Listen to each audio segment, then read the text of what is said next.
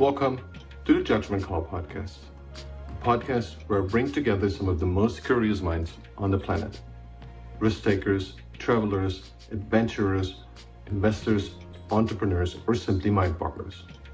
To find all the episodes of this show, please go to iTunes, Spotify, YouTube, or go to judgmentcallpodcast.com for more resources, including how to become a guest, how to advertise, and to see all the lectures, podcasts, and books I would like you to listen to or read. Please also go to our website at judgmentcallpodcast.com.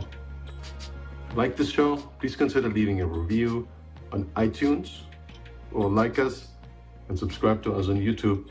That will make it easier for other users like you to find us later on. This episode of the Judgment Call podcast is sponsored by Mighty Travels Premium. Full disclosure, this is also my business. What we do at Mighty Travels Premium is to find the best travel deals for you as they happen. We do that in economy, premium economy, business, and first class, and we screen 450,000 new airfare deals every day just for you and present the best based on your preferences. Thousands of subscribers have saved up to 95% on their airfare deals. In case you didn't know, Americans and Europeans can already travel to more than 80 different countries again, South America, in Africa, and in Eastern Europe. To try out Mighty Travels Premium for free, go to mightytravels.com/MTP. If that's too much for you to type, just type in MTP4U.com, MTP4U.com to start your 30-day free trial. Hello, everyone. Today I'm here with Bennet, and Bennet has been the Chief Marketing Officer with a ton of different companies, a lot of really big name companies like Huawei. And he's been holding management positions in different countries, even places like Afghanistan, Pakistan, Bangladesh, Indonesia. And Bennet has described himself as an intraprenuer and someone who's becoming an expert and became an expert at managing innovation from inside a company using management techniques. And I'm really curious about his views on entrepreneurship, innovation, and it's really great to have you here today, Bennet. How are you? I'm great. Thank you. It's a pleasure and an honor to be here. Hey, thanks for doing this. I really appreciate that. I know you have a ton of knowledge to share, and I'm really curious about that. What I wanted to start with is I just introduced a couple of things about you, and I know you held these positions in an almost 2 or 3 year rhythm, from what I could gather, and you went to within these roles, so you lived and you worked in a lot of different countries. Give us an idea, what are your favorites, not just in terms of what you did there as a job position, but what are your favorite countries? What are your memories you really think back to and you feel like, wow, this is really something that was work, but actually it felt like an inspiration to my life? That is a really good question. Afghanistan really comes, that really pops out because it was right after the Taliban. Literally a month and a half, I went in to run as CEO of the national mobile operator, Afghan Wireless. So, and a group of American Afghan expats owned the business. They could not operate whilst the Taliban was there, so they hired a group of mostly English expats to run the network and the business. And that group gave 20% of the business to the Taliban. Well, and if you or I were, literally in in country during that time, yeah, I could see that would be a nice way to ingratiate yourself. So one of the to-dos the board gave me going in was get that 20% back, because Karzai doesn't own it. They don't own any part of the business, which then Karzai assumed he owned it. So that was one of the more interesting ones. But it was being in country the very first night, landing, having 100 people and TV cameras to greet me on the tarmac. Nothing to do with security. Oh no, Mr. Bayer, we don't need to go through security. Waking up the very first morning. Oh, I should say my first night in country, there was a party. And there was a group of Afghan men that came to meet me. And there was, scotch in a paper bag at the end of the sofa, very discreetly. Yes, we are in Afghanistan. Yes, we are a Muslim country. Alcohol is a bad thing. Pass me that paper bag, would you please? But a fellow got up and he started talking. And I don't speak enough Farsi or Dari to understand, but at the end of it, I know a blood oath when I hear one. And later it was explained to me that this was the brother of a fellow named Masood, who was a famous freedom fighter. And he explained that he would give his eyes for his new friend Bennet, and Bennet would obviously do the same for him. And he had the scariest eyes of any person I've ever met. And that was night one. And then to wake up at 4 in the morning as the sun come over the Hindu Kush, and there was unbeknownst to me, there was a mosque just behind the guest house we were sleeping in. And the first call to prayer, which is when the Ayman can see the difference between a black thread and a white thread. That's kind of quite the wake-up call. Yeah, it is early. It is early. Yeah, I mean, it was never-ending things like that you never encounter anyplace else in your career that really put everything in perspective.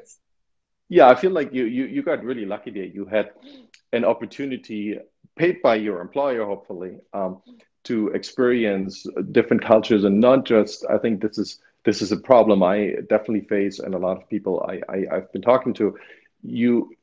I'm on this quest to go not just to every country in the world, but really get a sense of most regions in the world. So if you think about Russia, there's Moscow, then there's St. Petersburg, very different cultures, and then there's Siberia, and then there's the south of the country. So this is still my quest, and the problem I'm facing is often you are there and you're like, how do you, the way you can learn about people is not, I can obviously observe them, but there isn't a relevant discussion I can have with most people. I can go to a restaurant, I can go to a coffee shop, but most people I have the opportunity to talk to, and I use LinkedIn for this. I actually reach out to people that are in my network and say, do you want to have coffee with me or lunch? But I always felt that the problem with that approach is it's a very light, superficial conversation.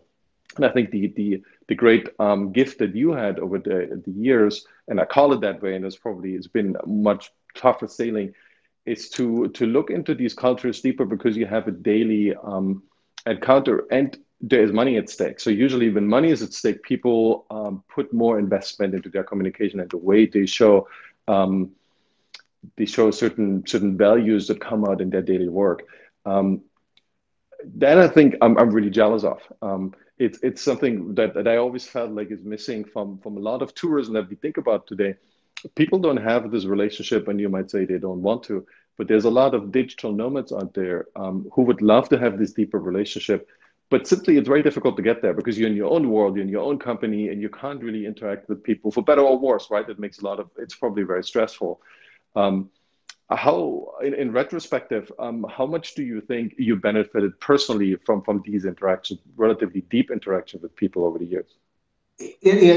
All right. This helps me kind of set the stage for my background and upbringing and why I think marketing is the best job there is. At the end of the day, I am an emerging technology product marketing guy.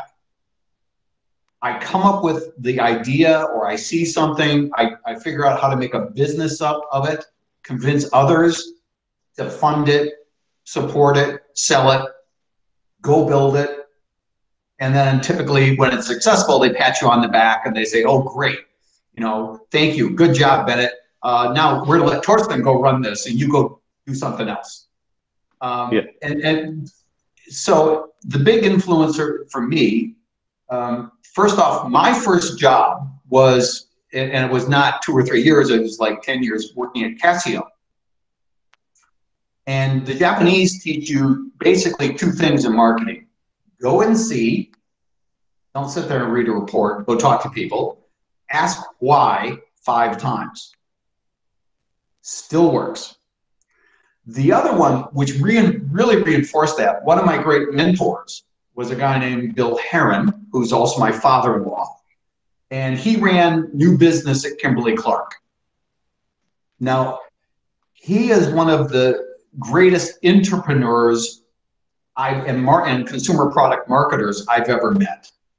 And he had the ability, I'll give you an example. When my wife was at university, and she was, one of her assignments, she was a nursing student. She worked late at night in a nursing home with seniors.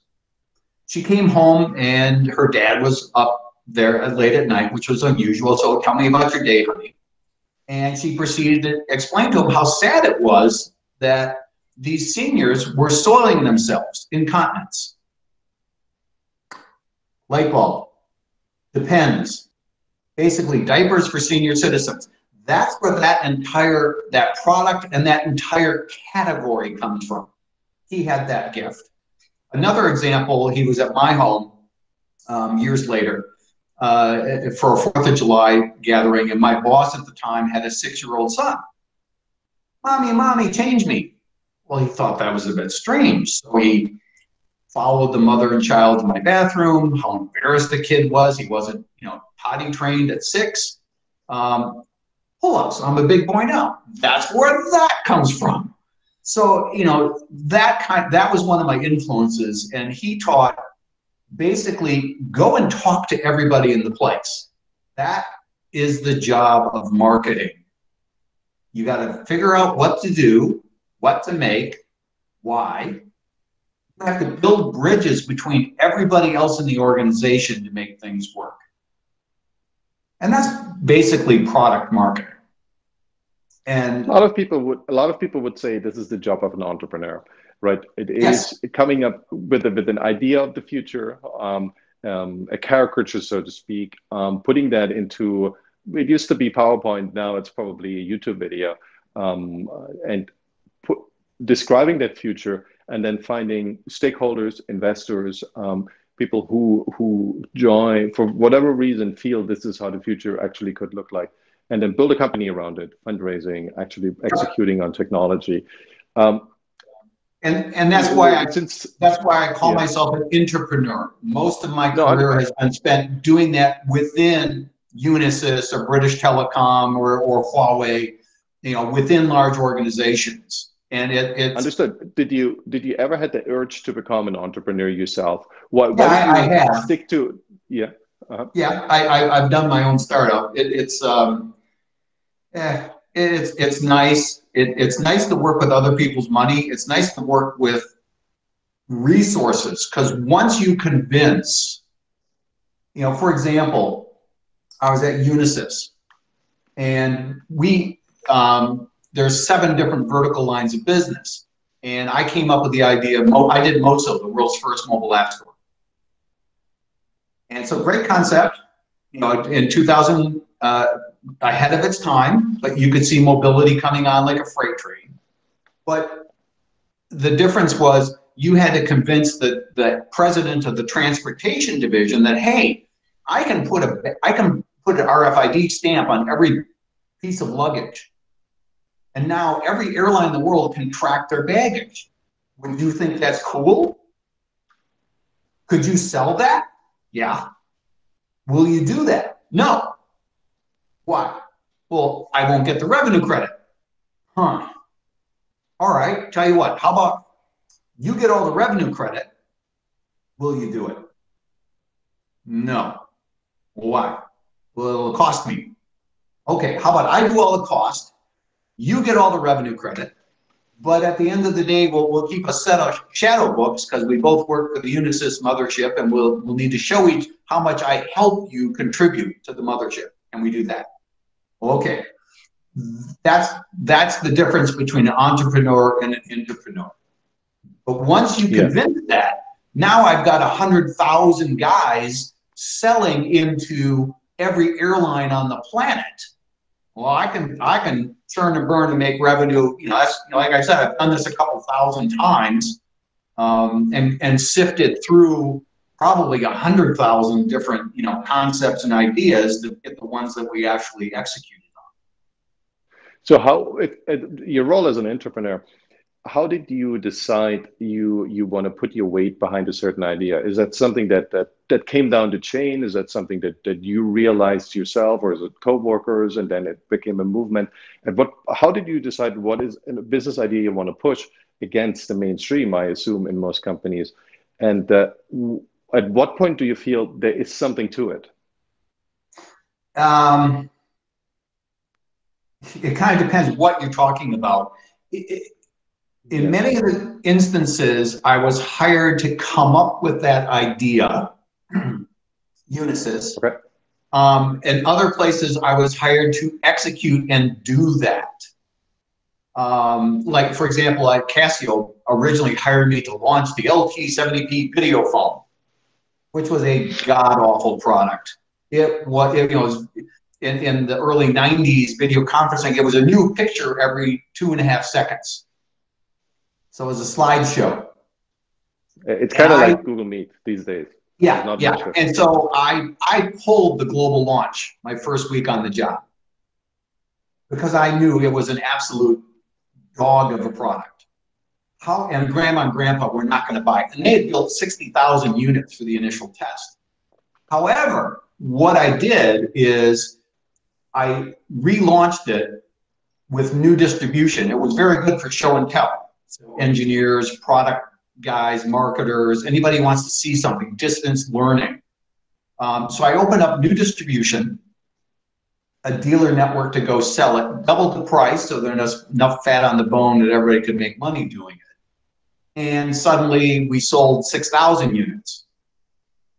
In the first, I think, in the first half year, my original estimate, they said, what's your forecast? I said 3,000. And they had a board member with my shadow, and he quietly whispered, Bennet, son, how do you sell 3,000?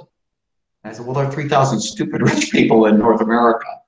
And we ended up selling 6,000, and we ended up selling another 13,000 the second year. And by then I was like a god within Casio. Now they gave me my own R&D team and feed them ideas. So it was KSU-less or wireless KSU-less, variations and all the other stuff they made. And then that's kind of the way it went everywhere I've been. Does that answer your question? It does. It does. That was already predefined, so it isn't something you had to harvest and find in the wild there. Yeah, which makes things a little easier, it seems. Yeah, the most interesting and the biggest transformation for me was when I got to Unisys. And Unisys, I took over the communications division, which was pretty much, they did all mobile messaging, but the cap was this aging A-series mainframe. And they knew Unisys knew they were going to lose everything within 2 years. So, okay, Bennet, you need to life cycle away that $380 million in revenue. You got to replace it. We don't know what to do. We'll give you 2 people and you don't have a budget. So what are you going to do? So sounds like Y Combinator. Well, yeah. So I could see mobility coming on this is in 2000. You could see, it was WAP technology, but you could see mobility was really going to come on. And so, and SMS, and I built an SMSC, and so we, hit that tsunami of short message service, and rode it from the beginning, started. But and creating MOSO. And so what I did then is, with success, you can build. And very quickly, I was able to bring in people, and all from my previous British Telecom Infinite relationships. I brought in a whole bunch of guys who were a lot smarter than me, but I've got the job. And let's say I hire you and put you in charge of mobile payments, and put another guy in charge of lifestyle, mobile games and apps and what have you. Another one in charge of infrastructure, another one in charge of enterprise. And so now I've got 4 products, which is how I made my money. And I let them, I mean, I'm the referee. I control the factory. I had 3,000 engineers by that time. So what are we going to make? What are we going to do? What are we going to productize? And so these four groups each had their own technology officer or technologist, and they would do a basic business plan. And every week we'd sit down and say, all right, here's our to-do list. This is what we're building. What do you want to do, Torsten? What do you want to make? Why? And everybody gets a vote on it, and it became competitive within the team. But no, granted, I always shifted things, but my job became more get you what you need to be successful. Again, these were all really smart people, and they all have gone on to be vice presidents, of Research in Motion or Sony Mobile or other, they're all really O2. These guys, all work for me. And so my job, get them cooperation, get them funding, get them, sales, get them relationships. What do they need to be successful? I can totally see that. Yeah, I fully understand, and I see that CEO mindset in you. I think that's something that isn't explored enough. I think most people don't know enough about it, how difficult it can be, kind of like a VC, to oversee what's going on, but not be on an operational day-to-day level, or only be partially on a day-to-day level. And one theme that you also mentioned in a prior podcast, I found really interesting is this, and I think this is the role of marketing, and I want to really see your view on this is, how do you manage not just all these people, but how do you manage the specific problem of technology and the human connection? Humans buy stuff, and technology is that what has scaled up and creates value many times. But how do you feel you can put these things together? Where do you get your inspiration between the human connection and the technology on the other side? I think it's a gut reaction. Do you see something? Does it make sense? Would I use this? Then you have to answer the big question: who wants it? Why? Who wants to sell it? Why? If you can't answer those two questions, you're in big trouble. And you could have the best mousetrap in the world, but if nobody's going to sell it, you're going to fail. And then after you go, part of my, you go through decision gates to get anything done. And in large organizations, there's a lot more steps to getting how do you, one, to get it approved, what we're going to build. And this is also for the marketing guy, this is the most important step in how you deal with the entrepreneurial owner. Because that is the most difficult person to manage upward, because most of these guys are flakes. They can be very gifted, but Elon Musk is an absolute flake. And, Steve Jobs. Steve Jobs, I've been in the room with the guy, but he's very entrepreneurial in spirit, and he will sit on the plane next to somebody and say, oh, I saw this great thing. We need to go do this. And if you're running a marketing group and a product group, you've got to manage that process. And so the only way to do that is, this is my to-do list. We only have so much bandwidth and money to do something. And say, oh, okay, Mr. CEO, that is a great idea. That is the best thing I've heard. I agree. Which one of my 10 things do we want to kill? No, this is the best thing I've ever heard. So which one of the ones you want to kill most? You need to take the personality out of managing that process, and so your to-do list becomes this is the defense for everybody. It also is when you get into large companies like Huawei, where you got a couple 100,000 people and everybody's got ideas. What are we going to make and do and execute on? You need to develop through every department so that every person has a say and can come up with an idea. And how do we track it? But at some point, we're going to say yes, no. And you want to make that to be grouped and peering decisions, ideally. And then it keeps funneling down to what you actually want to execute on. But to be quite frank, whenever I get something and it would be questionable, like I had mobile phones, I would show it to my mother-in-law. Could she use it? If yes, it probably would work. If not, if she couldn't see it made any sense, it's probably going to die. And everybody has, your trusted advisors.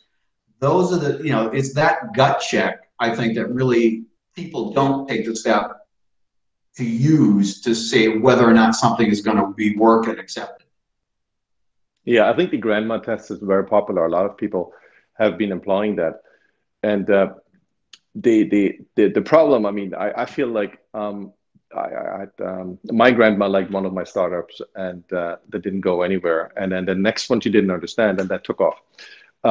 So it didn't really help me from a small sample size, but I'm fully with you. It's a great way to explore how the rest of the world would look at it. There is, and you said that earlier, there is a bunch of companies that literally never did any marketing or sales to speak of. Marketing maybe is the wrong word, but they never did any sales to speak of in the technology Silicon Valley sphere. And they've been doing very well. My example would be Google in the early days, not anymore. I would say Instagram in the early days, obviously now very different animal, WhatsApp, Signal. There's all these companies that seem to come out of nowhere. They're properly funded. They buy, I'd say, influencers. And they do have a certain way to create that network effect, or LinkedIn would be one of those. Is that something you feel, how can you predict the success of those? Because there's so many of them out there and you never know, because they don't have sales. You can't look at any numbers. There's no intermediate metrics, it seems. They go from 0 to 1,000 in a matter of months. And they don't want to make any money, right? They want to give it away for free, and then they want to be bought by someone else and monetize it in a very different, unique way. Do you have a way to predict those, and how do you look at those? Do you think they're all crazy people, or what's your view on that piece? Yeah, for every one of those, you've got probably 1,000 that are not a very good idea.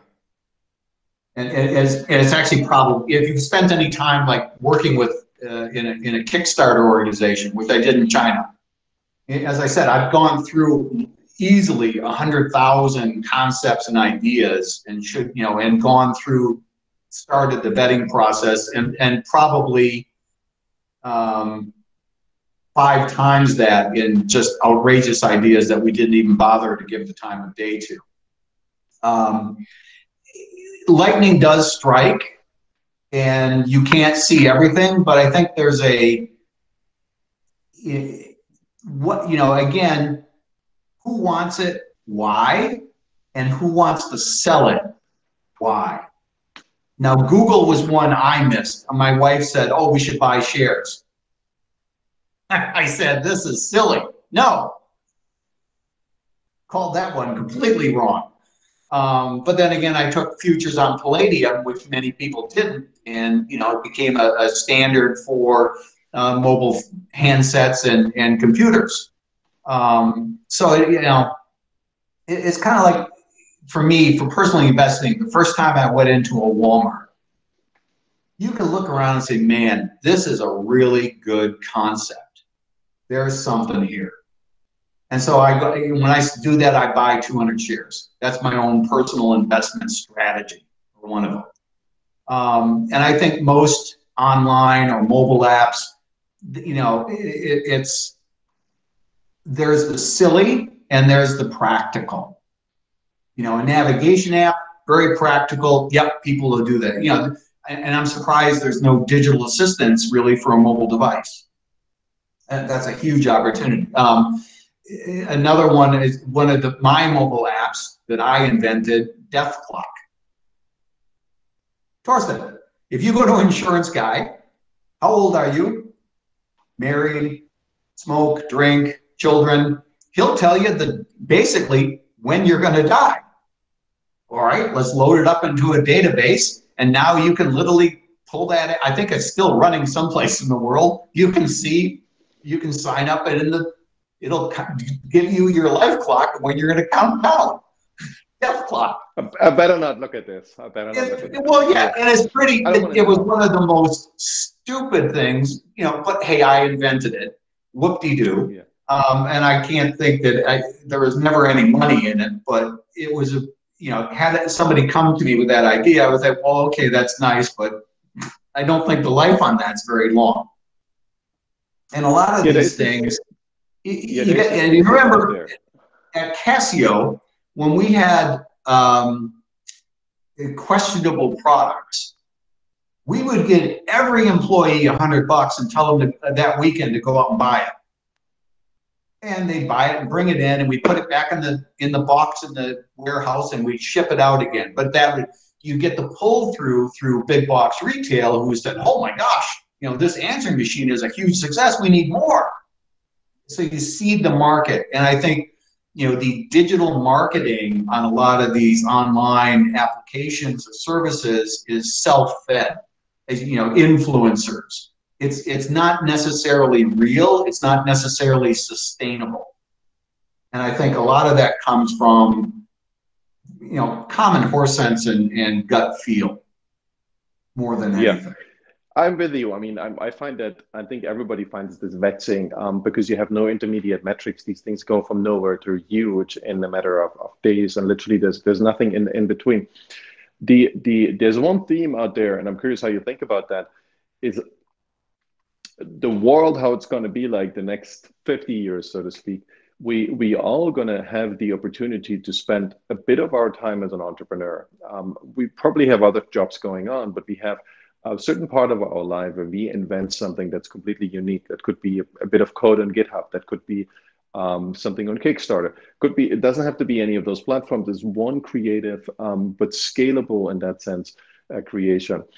And what's so fascinating about that, and the question is if that's true, we kind of build these virtual companies, so to speak. It goes off of one inspiration of a person, and this piece of code, this piece of an app, that's just, it will probably look different, but it makes everyone in this world more productive, and they can use it for a small fee, or it's actually free, and then they donate to it. This is a wonderful picture to be drawn, and it kind of goes, it works very well on these platforms. And I agree with you, it is very self-serving. YouTube obviously wants a lot of people who make videos for free so they can monetize them, right? But do you think this is a vision for the future, or we will go back to something that actually makes sense, that you own, that you build an enterprise around it, where sales is, and a team that owns a unique IP is going to make the difference in the future? I think the technology is going to shift dramatically in about 10 years. And we're going to moving toward nanites. And nanite tech is another paradigm shift. I mean, it's small, for those that don't understand, it's small distributed processors the size of a grain of sand. And they'll be, be mixed in the paint. The wall will be the computer, the screen, the device, everything. It'll be woven into the fabric of your clothing. So if you've seen Tom Cruise in Minority Report, he walks into the Gap and it says, "Hi, Torsten, last time you were here, you bought some slacks. Would you like to see some shirts?" And you look at yourself in different shirts. That kind of technology is going to be with us in 10, 12 years. The foundations are here already. I think there'll be one aspect that you mentioned, the YouTube. I think it'll be the experiences, because avatars and the virtual reality will be part of that enhanced experience. And let's say, I've always wanted to be a surfer. I've always wanted to know what it's like to get on a surfboard and, go through a tube on a wave. Well, you're going to have some world-class surfer who's going to be able to make that experience, and you're going to be able to virtually live that. So I think travel, as you mentioned, both you and I like travel. We like learning things. We like, finding the culture. I think those experiences are going to become the new YouTube in the not too distant future. And I think, and it'll be service-based. But the people who build those platforms will still exist, and the way information is used will still exist. And I think that's another paradigm shift that's waiting to come, is the way and privacy and marketing. And you already see a huge split in the way autocratic governments such as China handle personalization and privacy the way the EU is very different than the United States. So I think you're going to see some changes in that, and it will be painful, and that will also dictate a lot of how things will go in the future. You know, it's one thing to have the technology; it's another to see it enacted and executed on. A lot of technology gets bought up and thrown in the closet because it impacts somebody's revenue stream. And you know, Google, Apple, Cisco, they buy a lot of technology and they throw it away because they don't want to disrupt their own, it's disruptive to their revenue streams. And you see, my favorite search engine is like.com. It was a visual search engine. You're looking for brown shoes. You're looking for brown shoes with low heels. Brown shoes, low heels, laces. Brown shoes, laces with tooling on it. You know, you can get as down as specific as you want. Fantastic technology. Google bought it 10 years ago. Haven't seen the lighter day of it. Yeah. You watched the TV show Silicon Valley, which I didn't watch for the longest time, and then I got into it a couple of months ago, and it's very well outlined, this game of buying competitors or potential competitors just as a defensive move, and just the sheer scale effects with most of the tech giants. They are so enormous they can literally buy a whole country. The Sure. market cap of Apple buys you all of Eastern Europe, and you still have money left. And everything that's there in these countries, which is ginormous, and they probably keep on growing for quite some time. So they literally at one point can shop all of the US or all of China, which is really strange to see that. So there's a huge incentive for these companies to protect their revenue streams at all costs, and I feel they will go to great lengths to do that, not just by destroying companies around them, but I feel we've seen that they will take a lot of political influence in a way that they can make sure they still make as much money on the next 3 years as they did in the last 3 years. That's really scary. Do you feel there is something we can do about this, which is a lot of people call for regulation, for Section 230 to change, and it all seems to be very politically motivated. Do you feel there is something, and I'm in that camp where I say other technology will probably help that problem. Do you see there's a big revolution coming on in kind of breaking up that power of big tech, or do you think they're just going to keep accumulating? No, it definitely will be. You're going to see a lot of antitrust. There definitely will be a backlash against that. One. Two, more than at any other time in the last 1,000 years, how sustainable somebody is very short. I don't think Google is not an IBM. It's, Google will not exist in 100 years. Facebook is not going to exist in 50. I don't think Facebook's going to make 10 years, but so because somebody will come up with something new. And for example, the next generation of mobile devices, which all haptic technology, Apple doesn't own any of the patents. So they're going to be literally either paying somebody else or they're going to be left out. And they're going to go into a serious decline. And so you're going to, again, we're in about 10, 12 years, you're going to see with nanites, you're going to see a whole range of other technologies that are absolute paradigm shifts. It's not going to be based on Intel or Microsoft.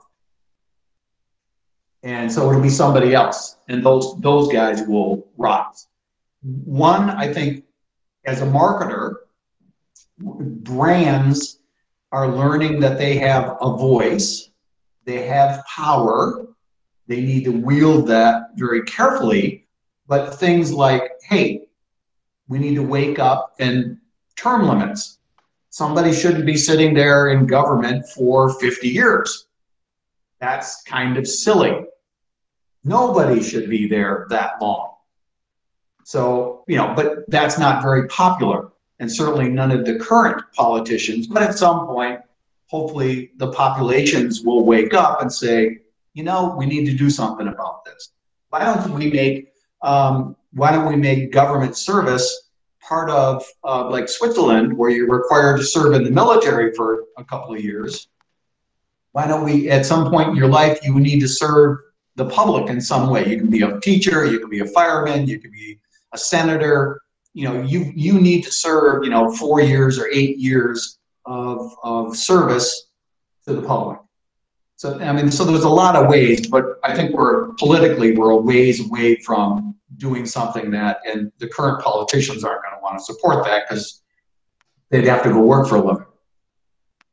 There's something odd going on, and it's really coming on in lots of different facades, and it's something that I've been realizing going to China myself is that I think the last 20 years we've given up largely to innovate in a physical world, and China is still in that world where they use technology to improve the physical world. I mean, most of the cities like Wuhan looks like a city from 20 years into the future. There's skyscrapers, and there's cars going through the skyscrapers, and there is tunnels, but they look more high tech than anything I've ever seen.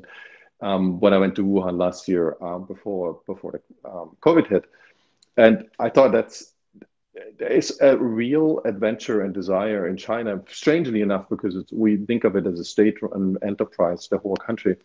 But what they have done is still create this physical, and you can discuss all the way to manufacturing. They're building that skill.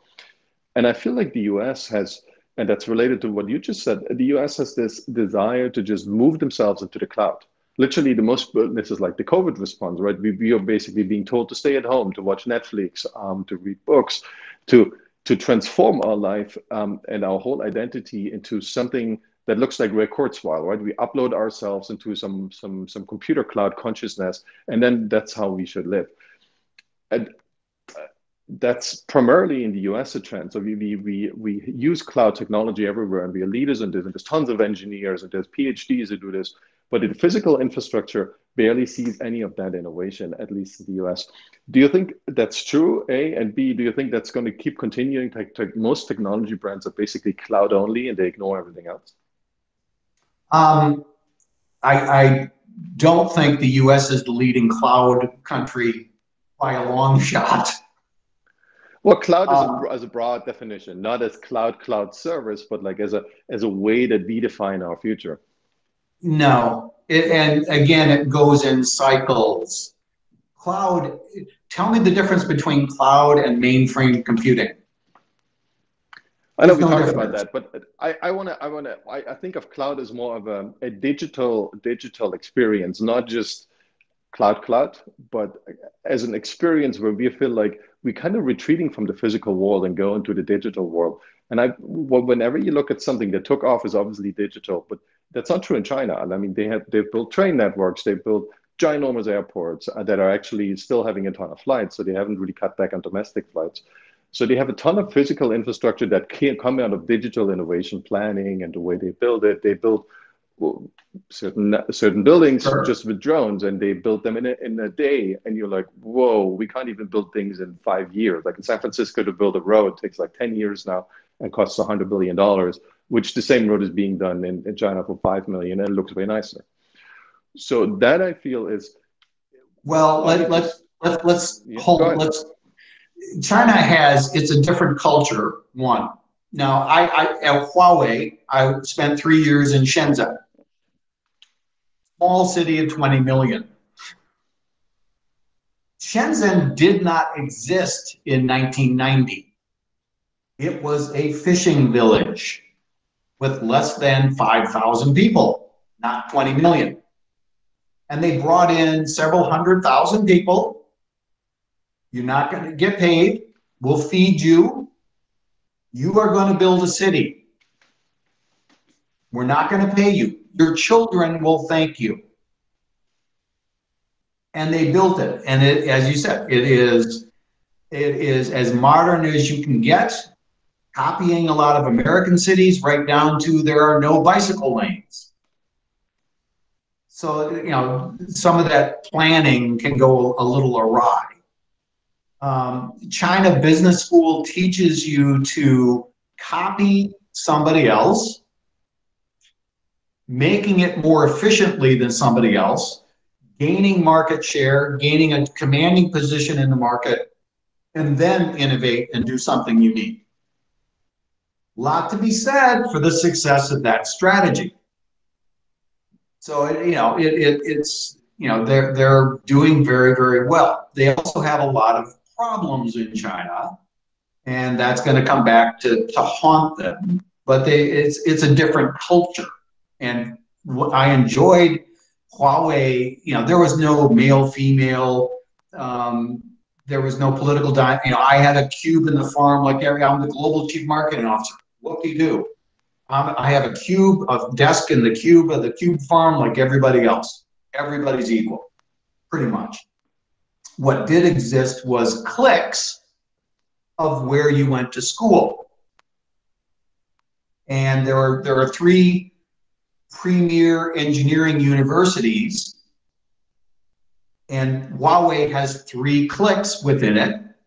And that's why Mr. Ren rotates and have 3 different CEOs every 18 months, so that no one clique. Because if you're my boss and you get promoted, I go along with you. But that's why he rotates everything every 18 months to keep balance between those different cliques, and no one clique will have to, So it's a different culture way of do things. Can we make anything and make maglev trains? Yeah. Do we want to?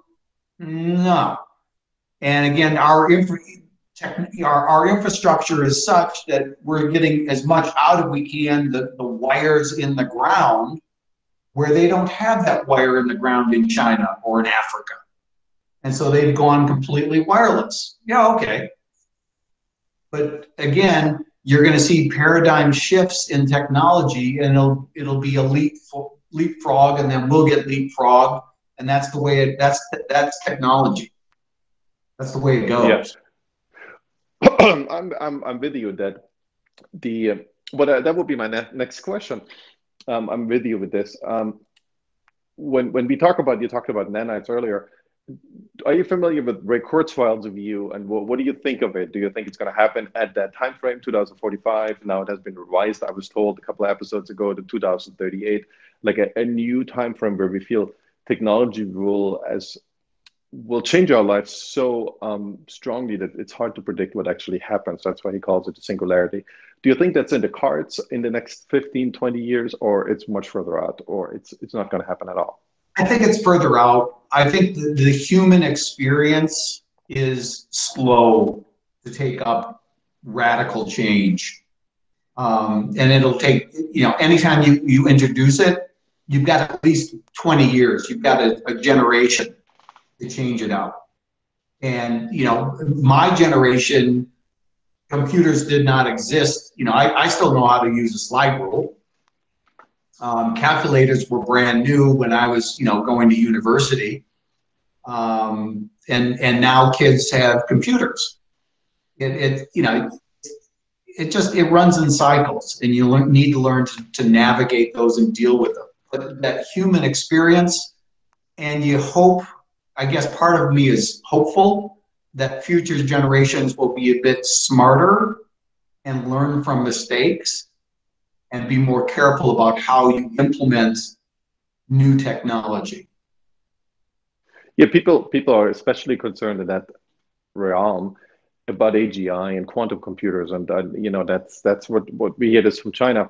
The problem is, once you have one of those things, and there's probably going to be more of those, but that we're going to find out. It seems like you have it one day, and just a year later, you're like almost in a different plane of existence on this planet. It changes everything, right? A quantum computer can potentially decrypt any encryption that's out there in a heartbeat. It can compute things in so parallel that it.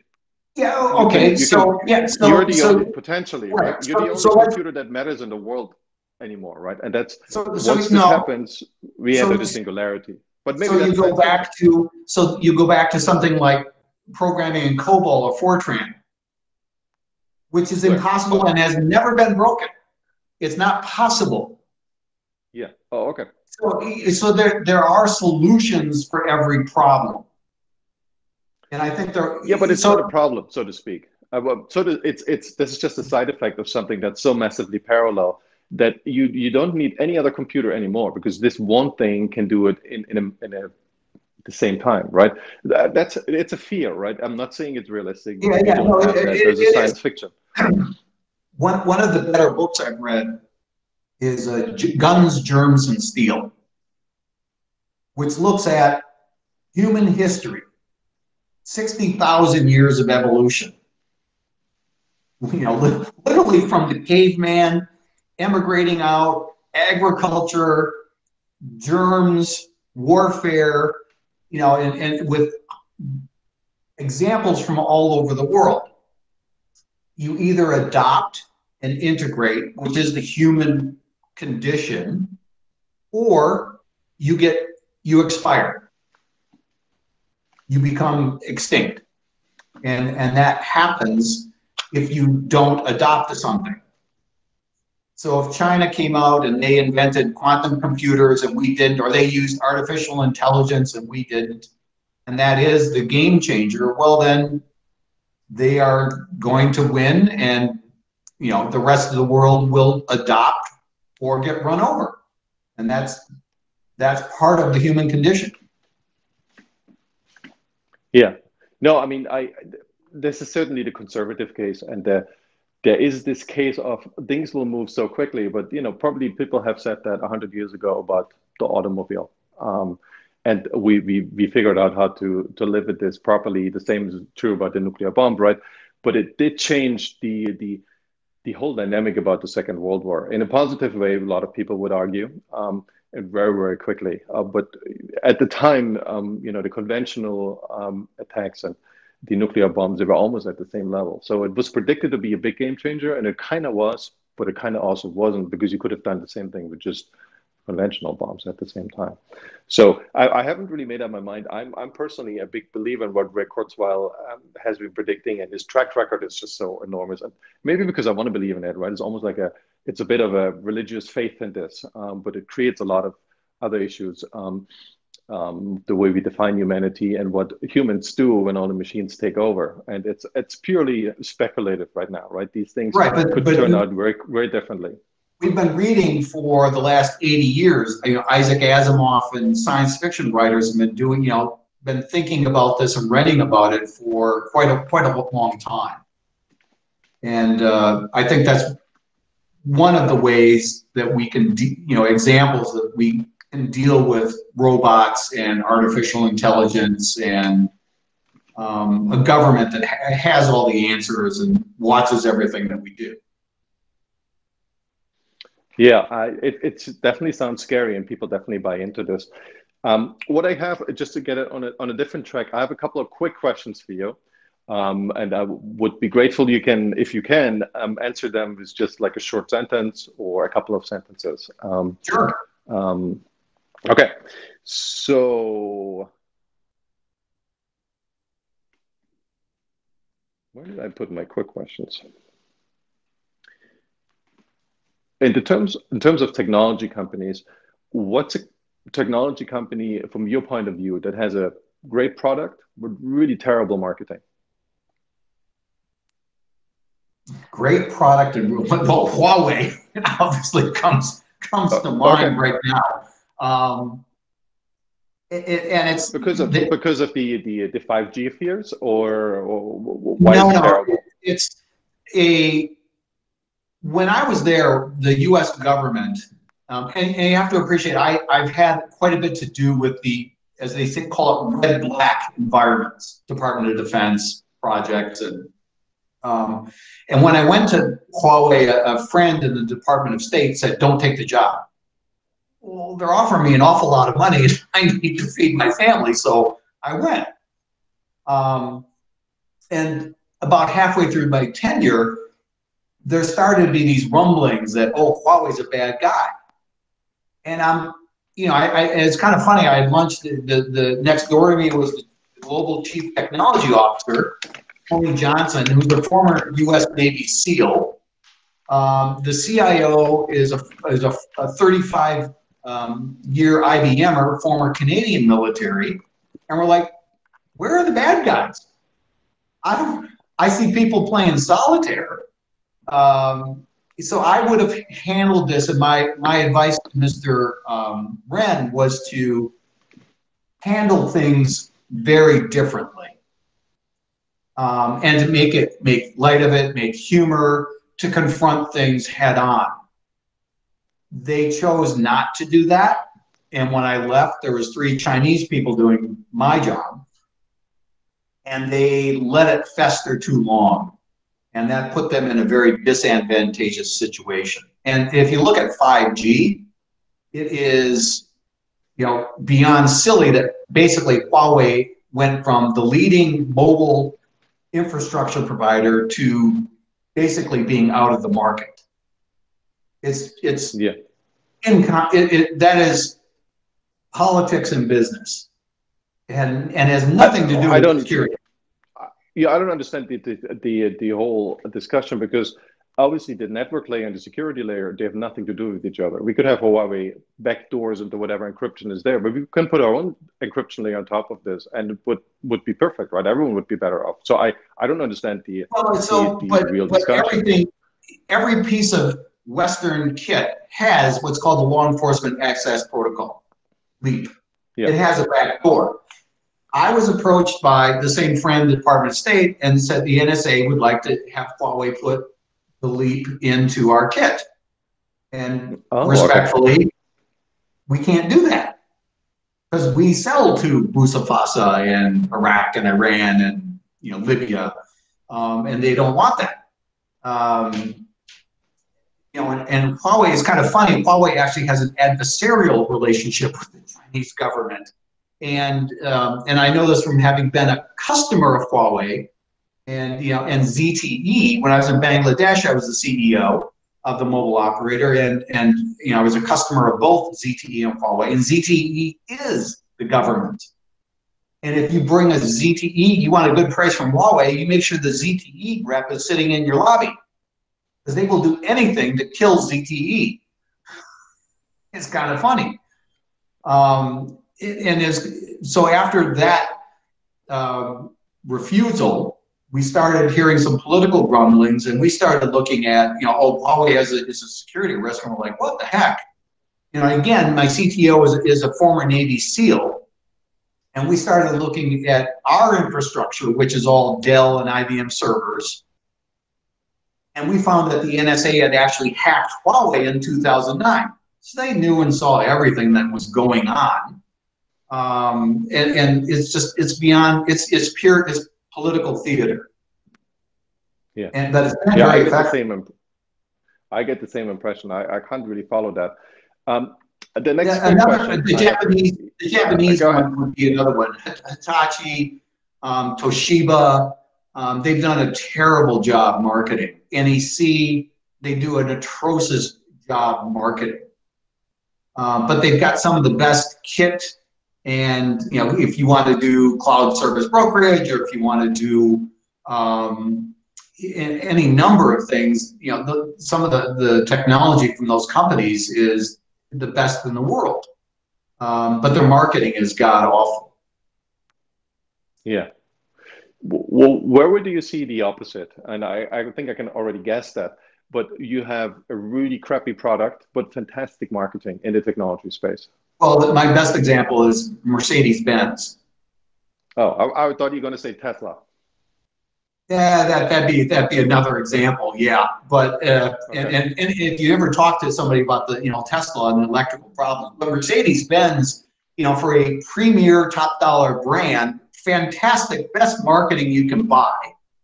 Their brand is solid gold. But the car is, if you look at the last 10 years of consumer brand, they're middle of the road to the lower half of the top 50 automakers in the world. They make a crummy automobile, but the cachet, and you're in the club, and they're able to maintain top dollar for an inferior product, which is a poor example of marketing. I don't want to be a marketer of that kind of company where you're kind of as they call it, a storyteller, and you're a slick used car salesman. rather, I mean, we all have to do that on occasion, but if that's your stock in trade, I don't want to, that's not the way I want to be. Which is surprising because I feel, and maybe there's more to this history, but a lot of German companies, kind of like Chinese and Japanese companies, they excel at good manufacturing skills, and usually even the CEOs coming out of those internal ranks, they rise up, become CEO. So they really have no insight into marketing. They actually have no clue why anyone is buying their product. They know there's demand out there, but they think it's because they have great technology. And Mercedes-Benz is interesting you bring up that example. They must have taken a different road, especially in the US, I think. And because their luxurious image, but also their technological prowess, it's something that's more strong in the US. I don't feel they're known in Europe for that, for being, well, maybe there is a little bit of this, but it's more like because they've been around so long, they're so established, but they don't have this strong advantage in marketing, and so to speak, that they have here. So BMW is there and Audi, they're almost at the same level. Yeah, yeah. It does change on where the world you look at these things, and that creates opportunity. Campbell's Soup is another great example. Again, engineering run company that doesn't put a value on marketing, and they've lost market share. They've done very poorly. They did very poorly through the pandemic, but they're basically always have been run by engineers, not marketers. And it's kind of the difference, I think, the difference between how you define marketing and product marketing. I look at marketing as an iceberg. The 10% of the iceberg above the waterline, that's the fun, fluffy stuff, the PR and the Marcom and the influencer and the social and all that wonderful stuff that everybody sees. But 90% of the work is under the water. What do we make? How do we make it? How do we make it efficiently? How do we make it profitably? How do we sell it? How do we take care of it? Well, it's all that mundane work that the product marketer does, and product marketers have to do, the PR side as well. So, but more and more, you see marketing being defined by the people who just do the fun, fluffy advertising stuff, and it gives it a bad name. I think you are absolutely correct. The product development part of innovation is something that it doesn't get enough credit. And there's a marketing part to it, right? And there's a technological part to it, and both sides need to come together. And you mentioned that earlier. That's really tricky for most people to pull off because they come from one side. They either come as sales guys, they come in as marketing guys, right, they come in as developers, and they hate each other. And if they can avoid that meeting, then they would try to. And I used to work in a company that had started, and what happened is we literally had this hallway, but we had different wings. And one wing was sales, one wing was HR, marketing, and then another one was included product development at the time, and the other side was development, hardcore software development. And literally, if they would see each other in the hallway, they would just go back into their wing. They would literally not cross the hallway. And I felt it was so difficult to find someone who would even venture to the other side of the building. Most people just wouldn't do it. They would do it once, and then they would get so humiliated by that experience they would never do it again. And you could see this in any meeting. You could bring people together, and they would still hate each other. And they would talk to each other, but they wouldn't really talk to each other. And this is something I have very rarely observed in telecom and large technology companies. I've never seen it. And I think in part because every CMO of large technology companies or telcos, mobile operators, have spent time in sales. Everybody on my teams, if you were young and you look like you're a promising marketer, I immediately send you to sales for 6 months to a year or two. Because you cannot market something. Marketing is, how do you do profitable business? Repetitive. And so you need to sell better than the salespeople. can't tell sales how to work smart if you can't sell. And, you know, so the first litmus test is, does sales help use marketing to close business? And every tech company I've ever been at, you know, half of my job, you know, it seemed I was being used to help close business somewhere. Because my guys were the other way is they treat marketers only as the PR advertising storyteller. And then they've got engineers who do the product development. Well, that is a disaster, because they need product marketing, which is that, what do we make, why do we make it, and how do we make it profitably? You become a mini GM, and that's the way most telcos and large tech companies operate. So, but smaller ones, you know, they bypass that, and so they split it up. And I think that becomes it becomes a cultural problem with the company. Yeah, absolutely. That gets really hard.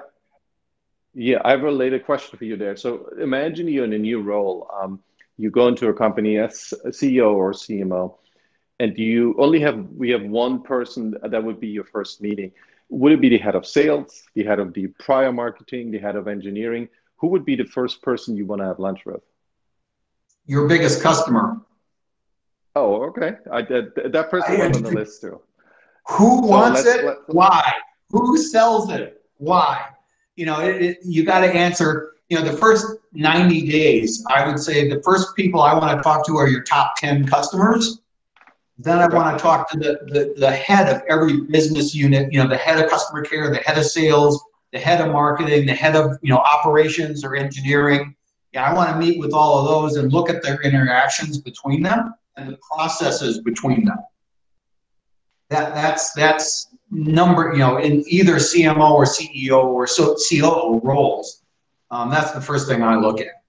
What are those relationships like? What are the dynamics and the methodologies between them? And then you look at, are they doing things like continuous improvement methodology, which I'm a huge believer in. It has to, when you're on top and you've got, you know, 99 market share, that's when you want to innovate or kick off a new brand to start cannibalizing your business. You need to constantly, every quarter, sit down and say, hey, how can we do this better?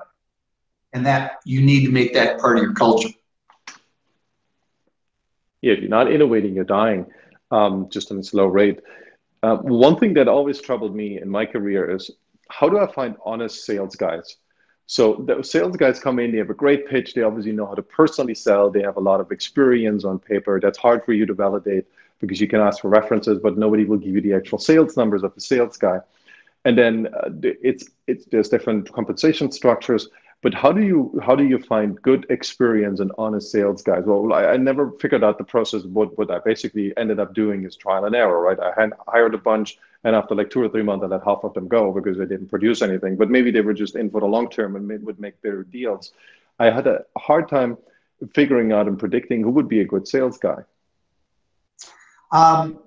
Two things. First, for me, it's a gut level reaction. Is this someone that I would never invite to my home? I'd hire that person. Oh, okay. That's a contrarian view. Yeah. I'm a very good salesperson. I don't like to sell, which is why I went into marketing. I didn't like, I can carry a bag and I'll get you the deal. But I don't want to have to do that every single day.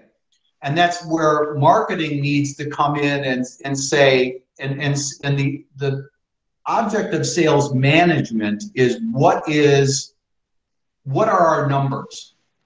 We need to make how many calls to make so many appointments. And, if I need to make 100 calls to get 3 appointments, and I know out of every 3 appointments, I'm likely to close 1. Okay, those are my numbers. I can manage to that. You need to find out what that is. The other one is you manage sales by numbers, by results. Plain and simple. And if somebody's not pulling their weight, you get rid of them. And, the best sales is a brutal profession. And it literally, your replacement is outside the door. So, you need to come in with some numbers this quarter. And I don't think it's very difficult to have a honest salesperson that enjoys being on the street, on the road, year after year. It's very difficult to maintain that. So, and if they do, this is a problem with a lot of, like, in the channel business, in technology, the value-added reseller. I've met, dozens of salespeople that literally make $1 million a year selling tape backup storage to the government. Well, why do I want to sell your mobility crap, Bennett? I'm making $1 million a year. Do you make $1 million? I've never made $1 million a year. Well, okay, but they own the company because they own that relationship. That's as equally dangerous. So I think you want to make sales agnostic. You want to move people around. You want to change them up. It's kind of like you're a manager of a baseball team or a hockey, and you change the lineup. That's what I try doing is move part of the engineering forcibly into sales. They basically threaten with immediate cancellation of their contract. But that's what I tried to do. And some people actually were enlightened by this. And I think the ones who were willing to do this, they were much better engineers after a year or two. I mean, there was a huge conversion. Yeah, and it's an inspiration. We've gotten away from the sales engineer, which I think is a shame, because having in technology, having a technical expertise with the salesperson, they're much more believable. It's changed. Men are not believable. Women are. Just statistically, and it changes where you are in the world too. So it does vary a lot, but sales is a revolving door, and I think it's best to manage it that way and manage by the numbers, but to mix things up. And my favorite is going into a new company. And when you run into resistance, the engineer, well, I can't sell. Wait a minute. Everybody sells. To most people say, are you married? If they say yes, well, okay, you closed the biggest deal of your life. You sold. Did you ever ask someone to dance? You sold. It's the same thing. So it's always... Some people... Yeah, I mean, some engineers that are a lot of people are attracted to engineering because it allows you to kind of have this autism, this Asperger's syndrome, and to not be bothered by anyone, right? You're in that logical sphere of the world where everything makes sense, and if it doesn't make sense, then you ignore it. And sales is very different, right? It's back to humans, it's back to the caveman, it's back to being involved in things that are more social, that are for a lot of people who have this autistic flair, who are often extremely good engineers. It's just something they want to avoid. I feel it's not to their benefit, because if they would master this social aspect, they would be a better person, more successful in everything in their life. But there's a strong resistance into this. I always run into this, and then you actually lose half of your engineering team if you really push this. And then you're really in trouble, because suddenly you only have half the people left. I mean, hopefully those are the good ones, but sometimes you get rid of a lot of good people. So it's very difficult to balance this from my point of view. Yeah, it's an individual call, and when you promote people and you expand, that's a part of that. Where do they go? Yeah. How a lot of them go into product marketing. Some of my best product marketers I found come out of engineering. The latest group that have that problem are the data engineers. Yeah, People data scientists, they're very good at databases. They don't understand what questions to ask. Yeah. Big data is great, but it's useless without analytics. And what kind of analytics? Again, you got to know what questions to ask and why. And this is a good example of data visualization and how that can help, because it helps you to see the data in different ways. Yeah, this human ingenuity will always be the deciding factor, right? Some people call it talent, Mike Surveil on. It's this human ingenuity to come up with on a different changing battlefield, come up with the right questions, but also with the right answers. And I think this is where we're still needed when the machines take over. But I wanted to ask you a quick, different question. The values we just talked about, the difficulties to bringing together technology and salespeople. How is it different in other countries? Is Afghanistan, and the role of religion obviously is for me very interesting there. Do you feel like a religion, say Judaism, who now really spawns an unlimited amount of engineers, it seems, every day, and investments, is that really a factor when you go to Islamic countries, or is that so much concealed from the individual that these values, these big values, right, that day-to-day work, they shouldn't matter so much? Do you feel they shine through, or that's something where you feel like, well, it's really down to the individual? That's a very interesting question. I find, from my observation, it's, do you ask questions of things? And are you encouraged to ask questions about everything? And I'll give you a different twist on that. One of my favorite organizations to observe or use an example is a company called Dimension Data. Now they're a software and technology company that originated in South Africa. They're very unique because during apartheid, when they got their start, no one would play, they were cast and no one would play in the sandbox with them. Therefore, they had to invent everything themselves for themselves. And so they developed a very different way of doing things than everybody else. Their software is different, their coding is different, their way of doing quality checks, everything is very different. And that's a very, it's very interesting to look at the cultural impact and where you are in the world. Islam has a wonderful, rich history, but it's been stifled since the 8th century. Don't ask questions. Don't push, and that is changing. And some of the most entrepreneurial software places, certainly for mobile developers, has been in Islamic countries. Some of the more socially relevant things I've seen in Islamic countries. There's no one else helping them, so they're helping themselves. And so you look at things like 7 villages and some of the, there's a whole world out there, as they call, for the other 5 billion that are off the radar for most, for the Googles and Facebooks. That is a different way of doing things. And so you see technology, most notably in mobile, is very different than, say, Indonesia or Bangladesh, or in Central Africa than it is in China or the US or Europe. Yeah, there's this idea, and I've been putting my head around this, of charter cities, right? So you take the best of a city, say Dubai, or the best values of technology development, say agriculture from Israel, and you take a certain piece of technology and you put it into a new framework, and a framework that has chosen to be very effective, say Dubai, say Singapore, and you put this city, and you for whatever reason, you get this grant, you can develop a city, say in the middle of the jungle in Brazil or in Colombia.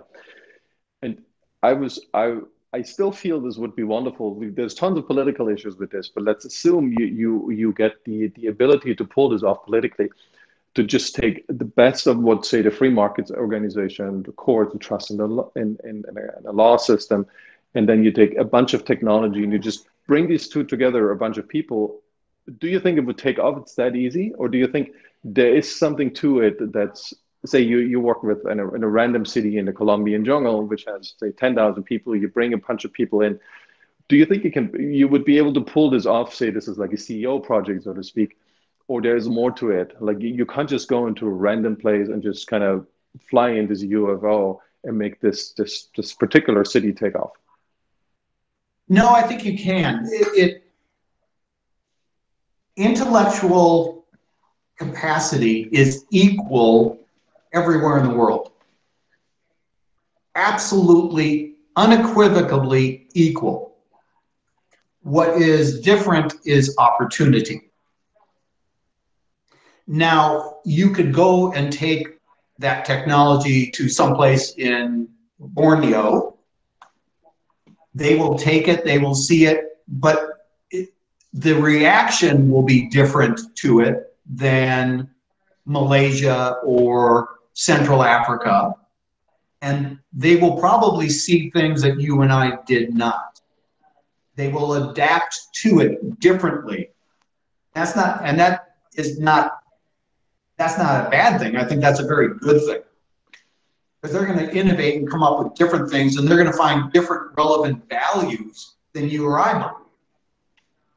Yeah. So it's very, if you can make opportunity equal, I think you're going to see very different things. And I think that's I feel part of the responsibility of big tech is to try and create more opportunity. It's good business to create more opportunity. Well, they're monopolists. So they're in their core business. They're obviously not interested in creating opportunity, right? They want it on other layers, on top of them or below them. But that's a real problem, that they are so ingrained in the infrastructure and they make so much money. There's very little for them to really go out there and create a new business. As you said earlier, if you don't innovate, then you're dying. Maybe I said that, but you gave me the inspiration. Right, and I've made a career by going after that and attacking that. The Silicon Valley is a bunch of idiots. They are the most arrogant. They are the most arrogant group. That's a huge stereotype, but as a group, I think it's the most arrogant culture I've ever encountered. Unjustifiably arrogant. Oh, the airline industry is equally worse. Yeah, I mean, big parts of the travel industry are like that. Yeah, I mean, telecom are the biggest bunch of idiots in the. I wouldn't have a job if they were smart. I mean, they're running. 20. The train is 20 years behind the times on the tracks. Yeah. How do you feel the role of institutions really play in this? There's this theory that people say, well, there's these undergirding layers. It might be religion, might be ethics, work ethic, whatever that is.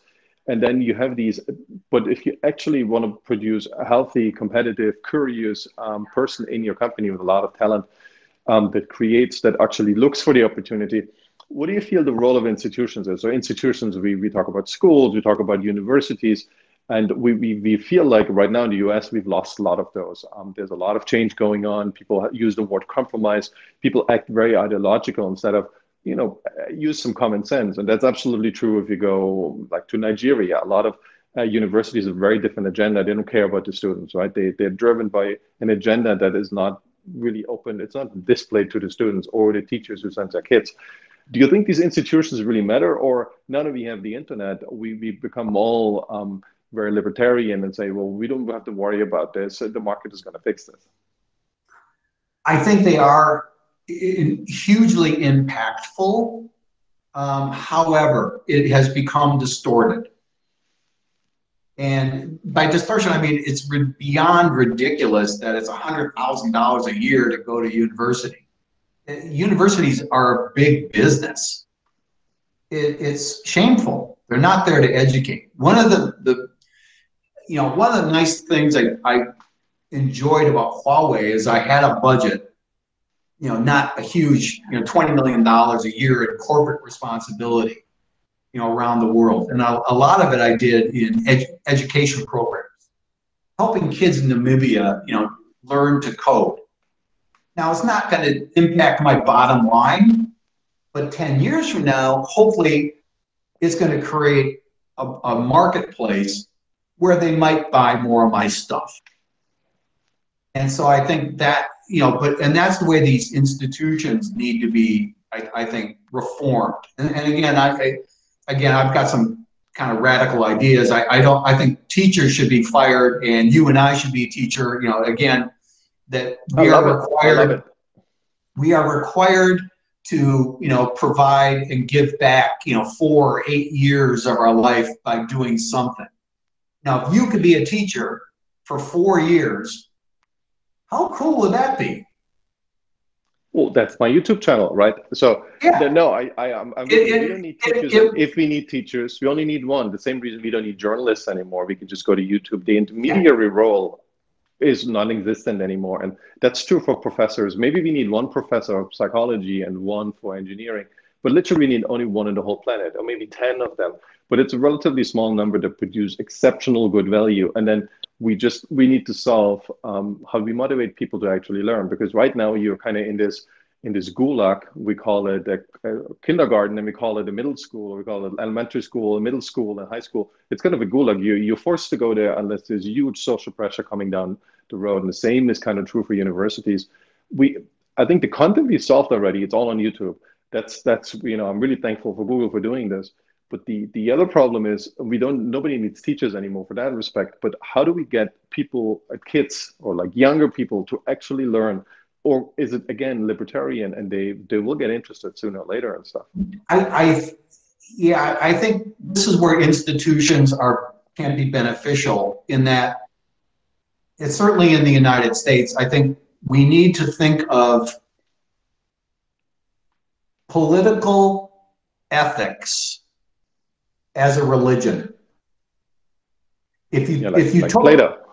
If you took the Constitution and what it is supposed to be, what the Declaration of Independence says, and treated it like you do a religious document, that you're not going to have people protesting, or you're not going to have people taking shots at each other for disagreeing. And I think it is something, certainly in the United States, you're getting an individual rather than people. They talk about the greatest generation, World War II, post-depression, but everybody working together, not agreeing, but pulling together in a common way toward common goals. That's the role of institutions to reinforce. And I think that has become lacking. Yeah, I mean, the incentives have gone away, and let's put it this way: there's so many more alternatives, right? You can learn from YouTube. You can build your social network on YouTube. There's so many avenues that the internet provides. So the real need to do something in the real world, like we talked about that earlier, not just infrastructure, but for the social beings, it's been diminished so much. And I think this is on. I mean, maybe it's gonna come back, but I feel like there's going to be a whole new host of incentives that people have to rediscover this learning. And I see this with my own children. They have incredible skills that I wasn't even aware of, but a lot of things where I feel they should know what to do. Like they still have trouble with spelling at a pretty advanced age, in teenagerhood. I'm like, this is crazy, this is ridiculous. But on the other hand, they can do crazy things in graphics, graphic design, that I'm like, I don't even know anyone who can do this by the age of 30, right? So the skill set is going to be very, very small in that sense, but very deep. And for that, these schools are useless, right? Because they wanted to make a pretty broad-based industrial worker. Don't think too much, just know the facts, or some of the facts that we think is the consensus. But now we realize the consensus isn't so stable as we all thought. I mean, consensus about anything, you can question flat Earth. And maybe it's good for our kids to really just not have a consensus, but just have a very, very deep skill. Obviously, what we see the problem right now is that they can be easily influenced, and then they go into a direction politically, emotionally, that you're like, whoa, there's no common sense left. But maybe that's how the world works these days. Common sense is really not a monetizable skill anymore. Yeah, I tend to go the other way. And looking at my career, I'm a generalist. I've learned a great deal about an incredible amount of, I know a little bit about a lot of things. And I'm not, I can go fairly deep on some things, but it's always relative. I don't think being a specialist or a generalist is a good thing, because you don't know what questions to ask. That leads to ignorance in too many areas. And this gets into education, a rigorous education in a specific discipline versus a liberal art education. Yeah, I feel like I'm switching my own perspective. I'm obviously a very strong common sense guy, but I also see that this is for this generation. It's definitely hard because there's so much information out there, right? If we grew up and when we had a certain body of knowledge that was to be taken, there were like, say, 1,000 books in the library, and that was all you needed to know, right? And that was kind of the consensus. That's all you needed to know, and you needed to look into everything a little bit, and that was fine. But now it's totally different. I mean, there's like 1 billion books, and nobody knows that these books are completely nonsensical. That like the whole relationship with facts has gone out of the window. But it doesn't mean they're all fake news, right? But there's just so much more information. So for the kids to get this understanding of this is the final, somewhat final defined corpus of knowledge, it's completely gone. It cannot be managed like this anymore. So I think we need to so I swap my perspective from one day where I say, oh my gosh, we can't have all a dance degree and Russian literature and expect to make money with this. But on the next day, then I see, oh, if you do the best podcast about Dostoevsky, I mean, this thing is going to make you rich, or at least it's going to be so much fun that you're going to be, at least you're going to be happy. If you're really going to make a lot of money, maybe not immediately, but think about Dostoevsky and all these writers, they never really made any money during their lifetimes, and then 100 years later they became famous. Going back, is that for them the best decision to write and put this to paper like Nietzsche and Dostoevsky? I mean, for them it must have felt very good to just articulate this, right? Even if they never made money from this, and if they would have gone into sales, they would have been able to provide much better for their family. If I'm understanding your question, I think there's great benefit. Learning is a lifetime process. We never stop learning, and I think that's part of being human. And if you stop that or stagnate, I think that process, I think you get into trouble. I think there's too much. The influencer Bennet, I lost you for a second. Sorry, the influencer is much too important. There's, Kim Kardashian is Kim Kardashian. She didn't mean anything to me. And yeah, okay, she'll have an opinion on something. Great, I'll take that in. I'll take in 100 other opinions. We'll call you a boomer. Yeah. Yeah, but you take in all the information and you need to sift through it. Any historian is going to look at what other people have written about something, but they're going to come to their own conclusion. They're going to look for other examples to say, oh, I think these guys may have missed something, or they got something wrong. And that's the art and joy that a historian does of constantly looking at an event that thousands of other people have looked at previously. But that's part of being human, is to learn and improve and change. And you can't do that if you stop learning and stop asking questions. Well, that's the perfect segue to my next question. I feel like you're in a point of your life where you definitely have this motivation to give back. Where we talked about that before. What's kind of your plan? Where do you see yourself personally, and how do you pull off this giving back? What's kind of your personal contribution to society after a career where you already massively contributed? But what's your personal plan for that? I don't have a specific plan. I try and help. I'm helping about half a dozen different businesses right now, just as an unpaid advisor. I love LinkedIn for that aspect. And I probably have conversations like this 100 times a year, and it's enjoyable. And I'll give anybody my 2 cents. I'll try and help them. I want them to be a better marketer than I ever was. And to learn from my mistakes, and I can tell you where I fell down and skinned my knees, and please don't do that. Yeah, and that's the best we can. That's the best we can hope for. Sometimes. Go ahead. No, sorry. Yeah. No. I was just saying that's really difficult sometimes to get this message across, because younger folks, and I think we were the same. They learning from abstract experience, meaning other people's experience and other people's knowledge, it's much harder than learning from concrete experience. It's just how our brain works, right? So getting this across and getting it into the minds of young people is tough, especially now with so much distraction out there. Yeah, and it goes back to again, marketing, Casio, go and see. The best example of a mobile device was in about 2003. I was in Sweden with another couple. We were having dinner, and there was nobody else in the restaurant. We could not get a waiter. And I mean 20 minutes. We're looking for the bill. My friend finally pulled out his mobile, called the restaurant.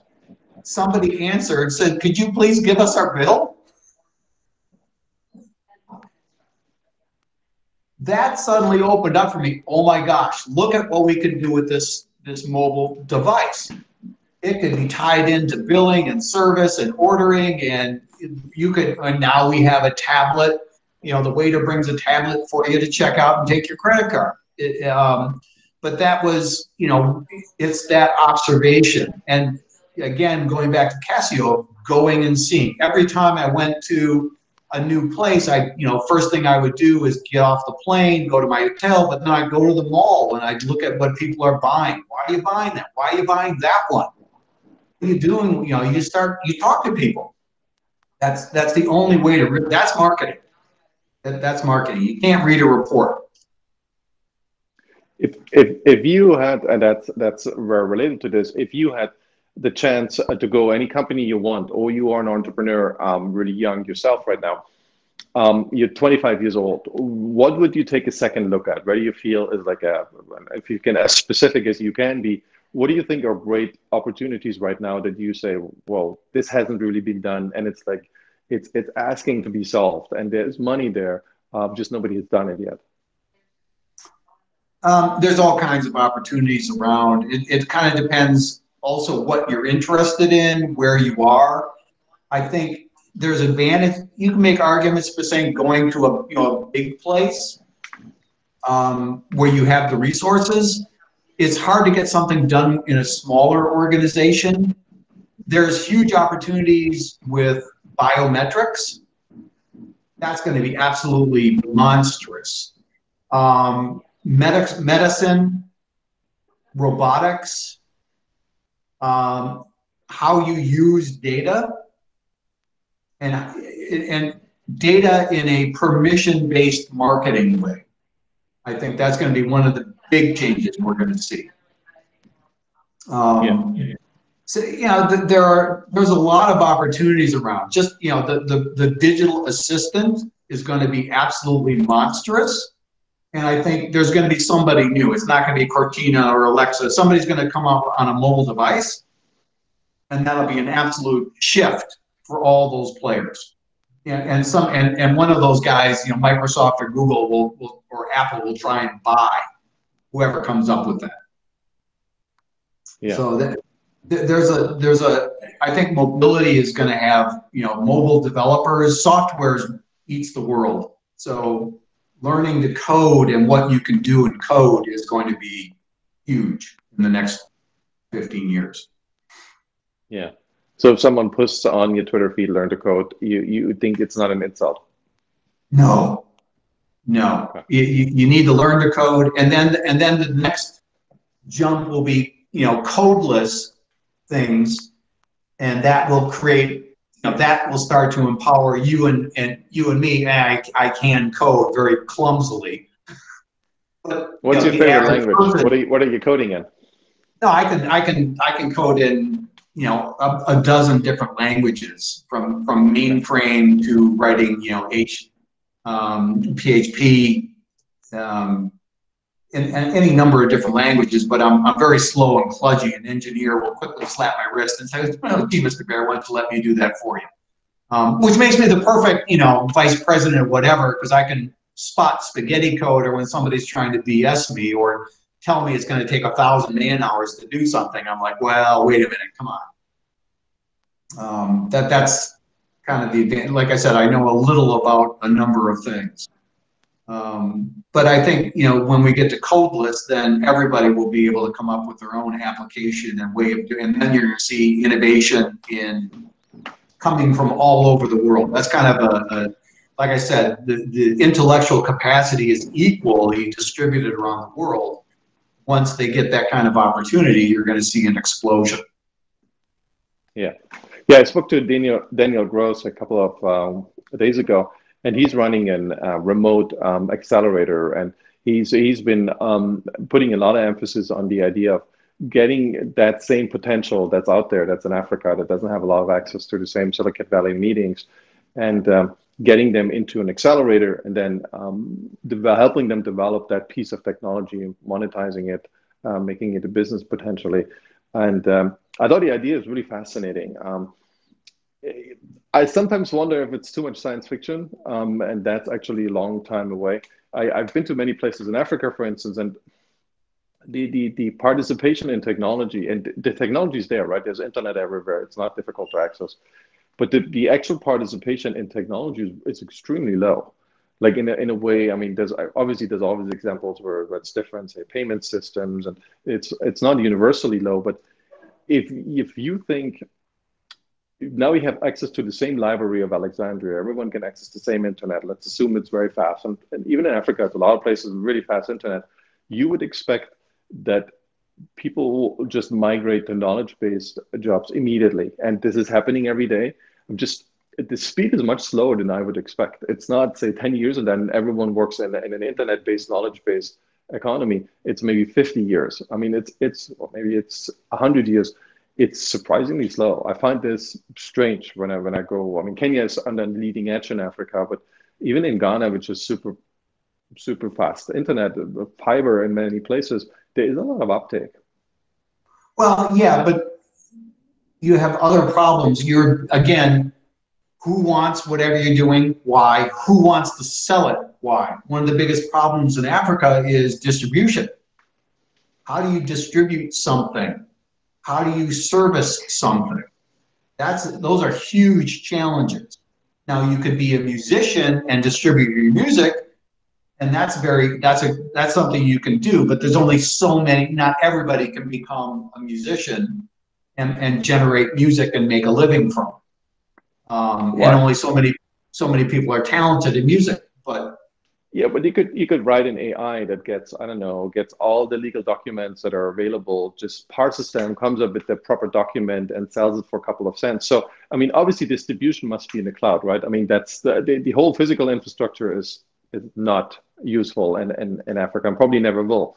But you can leapfrog in and just do all of these layers online. I mean, the same way you learn, you can distribute stuff, right? And maybe not everyone can be a musician, but everyone can build an AI and do something useful. But the world does not exist online.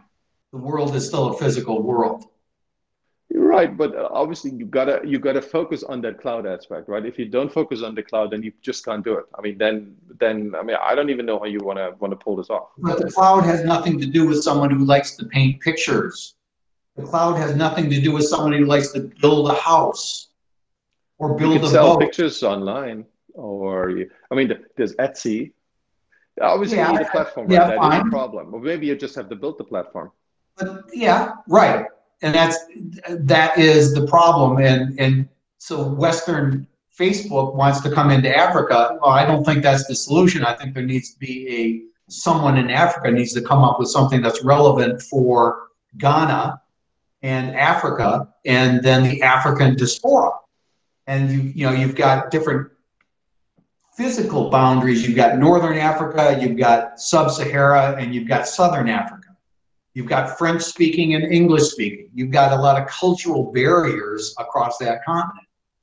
So you're very hard to do one thing that's going to be universally accepted and translate across the entire continent. Yeah, no, that's for sure. That's really difficult, and it's very, very hard to pull that off.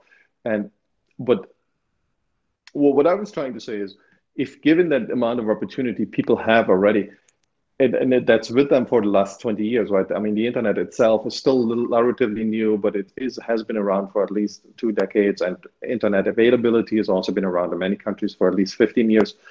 Yeah, I was expecting, and this is my too optimistic worldview, I was expecting everyone is suddenly migrating. Like, I mean, that's the second it's available, you just listen to the MIT courses and you become an MBA just remotely. But it doesn't happen that way, obviously, and you're probably much wiser there. it goes in much slower cycles, and people grow up with this, and then they might choose to follow that path, and others go become a lawyer and have nothing to do with technology. Right. It takes a lifetime to really get this into your head. Let's put it this way. It takes a generation at least for adoption. So you got 20 years, and you're going to have some that accept and some that see it in a different way. And that's not necessarily a bad thing, but they're going to look at something and see it differently than you and I might. They're going to see a different value in it, and they're going to see a different tangent that it could be used for. And that takes time to sort out. Yeah. What's your personal gut feeling? And now with COVID, we see this much quicker adoption of technology. And a lot of people say, oh, we had this last 20 years, the new generation that had to grow in. We didn't see the uptick of technology that we've seen before, at least when we compared to certain graphs in GDP growth and productivity growth. Do you feel COVID was going to fix all this for all the negativity that people have about COVID that we have right now, because it killed so much of the real economy? Do you think we are out of this and everyone is now going to adopt this technology or going to be more productive and it's going to be a roaring 20s, or you're on the other side of this? No, other side, way on the other side. It is it's a wake up call. I think, COVID is very unpleasant, but it's here to stay. It's the new cold. It's the new flu, and as a herd we will adapt. It'll kill off people, but then as a group, human beings will deal with it much better, and it'll become another flu or another common cold. Some things will go back. Some technologies will have greater adoption. Others need a lot more refinement. And that's what I'm more disappointed in, is that there has been very little in terms of, remote work. I call it interaction mapping. If you think about the customer journey map, a business can look at, especially in the digital world, how do you find me and what I'm doing? And we look at every decision gate you have in that process. Those are known as actionable moments of truth. Well, all that technology exists, but we don't look the other way. We don't look internally in the company. We don't look from you to you're buying something, through the distribution, then through the business itself and all the departments and organizations, and that this really helps, who talks to who, why, how much, how often, and in what way, and then even out to supply chain. Well, you can look at that entire ecosystem and quantify it. Where are we more efficient? Where could we be more efficient? The vice president of whatever says no 67.2% of the time. Everything we know about the marketing to the end user, we could use internally to make ourselves more efficient and therefore a lot more profitable. And so you're saying, am I understanding you right? Did you want a way that consumers can talk to us and tell us what they want as an innovation? Yeah, well, that's part of it. That's part of it, and that improves that. But it's the same. All the stuff that we know about talking to the consumer, we could use all that internal. And when you're talking about distributed workforces, people working at home, nobody, we've got the technology, but nobody's putting the pieces together to connect the dots and make that happen. And I think, well, I don't know. One idea that comes to mind immediately is that there's a lot of these internal Slack channels, or like just chat channels within. That's an example. But Slack doesn't have analytics to it. Slack does not connect to the configuration management database to who accesses the ERP application and how much, and what databases are they looking at. And the technology is there. We're not doing that. Yeah, well, so what I think what you're getting at would be really interesting is kind of a back channel where we take consumer interaction, like literally reviews, right? That you like Yelp reviews or hotel reviews or technology reviews or what's going on Slack or anything else in social media. And running this through an AI that kind of tells us, okay, those are just the disgruntled consumers there. And then those are the ones who I don't know, we gave too good a deal, but here's the top 15 innovations how we could make this thing better. Why don't you make up your mind if we should introduce those? I mean, that would be a great AI, right? If we just run it on any kind of available information and it tells you, okay, think about these 15 things, can you deliver? Well, all right, I take offense to the expression AI because AI does not exist. Period. Nowhere in the world. Does not exist. And before you can do AI, you could do that. You start with machine learning, and then you advance to adaptive learning, and eventually you get to the first of 3 stages of artificial intelligence. We're taking baby steps. AI is a great marketing term. Looks nice, but it does not exist. Chatbots are a great example. People, AI-powered chat. I built chatbots. I launched them in 2012. They don't exist. It's manual. It's machine learning, and then it's manually filling in the code for the holes. That's not artificial intelligence. Artificial intelligence teaches itself when it gets a mistake. We've got some laboratory things that are starting to get into the first stages, but it really isn't there. So I take a bit of umbrage at using, just because I hate marketers running out there using it as an answer to stuff. But you need to learn how to capture those in analytics and do machine learning on it, and it can start to give you some predictive analytics, and that can start to tell you what directions to head in. Yeah, AI is certainly a buzzword, and it's difficult to nail down what it can do. And there's a lot of things that are come out of science fiction that people associate with that, but in essence, it's a statistical tool right now.